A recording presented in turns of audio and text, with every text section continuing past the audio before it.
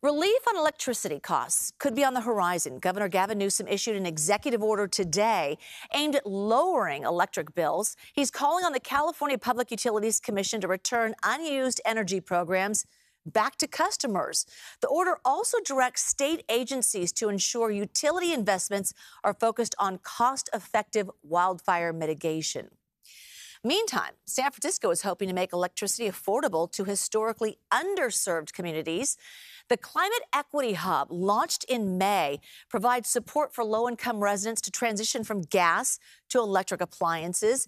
Max Darrow spoke with one San Francisco resident who saved thousands thanks to the program. Life's little routines have returned for Jolie Gourgian after a plumbing nightmare upended her world. From February until, was it July, we couldn't live in our homes, so we could, come back and forth and get clothes and get things. She and her son had no hot water for months because the plumbing problem ruined her gas-powered water heater. But it got ruined because the water came down on top of it, and I guess somehow it went in it. To replace it with just another gas one was between like $3,000 and $5,000. But after some research, Gourgian, an educator, figured out an event that set her back would actually propel her forward in terms of making her home more energy efficient and climate friendly at no cost. She met the criteria for a program the San Francisco Climate Equity Hub is running, where they install heat pump water heaters for free for qualifying residents. This is where we're going. Like, this is the more efficient way. California is moving away from gas-powered appliances. Some of the first to be phased out in the Bay Area, gas-powered water heaters. The Bay Area Air Quality Management District banned the sale and installation of them starting in 2027.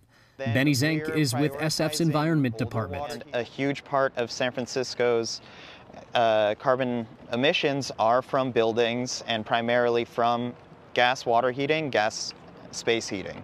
As they're phased out over the next several years, it's really important that these regulations not be harmful to our most vulnerable residents. Electrification isn't cheap, hence the Climate Equity Hub's heat pump water heater program. We're here to help and support residents and make sure that this is a real benefit both for their health but also financially. Longtime San Francisco renter Teresa Dulalas was grateful she qualified for an electric upgrade. Oh my gosh, we wouldn't be able to afford it. She is now all aboard the mission to lower emissions. Something like this, it may be simple, but it actually will help you health-wise.